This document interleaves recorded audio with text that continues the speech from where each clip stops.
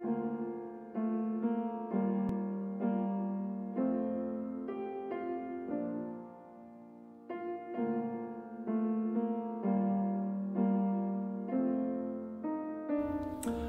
from Paul's first letter to the church in Thessalonica. Rejoice always, pray continually, give thanks in every situation, because this is God's will for you in Christ Jesus. Don't suppress the Spirit, don't brush off Spirit-inspired messages, but examine everything carefully and hang on to what is good. Avoid every kind of evil.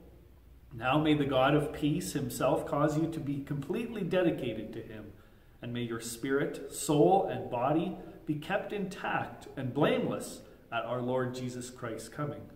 The one who is calling you is faithful and will do this.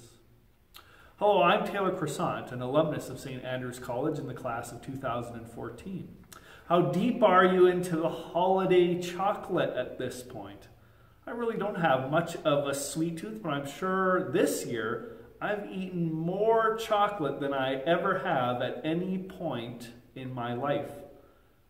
Early on in the pandemic, I got sidetracked in a Zoom call talking about what is the best chocolate bar and ranking all of them. And wouldn't you know it, I went to the corner store for the next month afterward every day to test out all of my candy hypotheses. I don't think I've put on a full COVID-19 with stress eating, but I'm getting there. Paul urges us in the letter that we heard to embody our faith in spirit, soul, and body. Though he also says to give thanks in every situation. I guess I can be gracious then with my overeating in the midst of a global pandemic and be thankful that the worst that I have had to experience is just a few extra pounds. There are so many others who unfortunately have died or are grieving the loss of a loved one. I can also be thankful that the only thing that I need to do to resolve my problems is to jump on an exercise bike and make that my New Year's resolution. Friends, let's join together in prayer. Merciful God, show us safely through this time of trial.